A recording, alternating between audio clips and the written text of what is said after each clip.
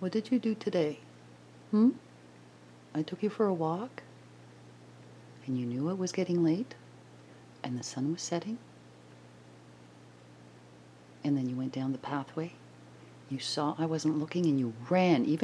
I wasn't even far from you. You ran right into the forest to play. Puka went after you, and I had a hard time catching up to you because of all the branches. I wasn't too happy, Skeeny Kai. Skeen, you didn't even want to hear my problems?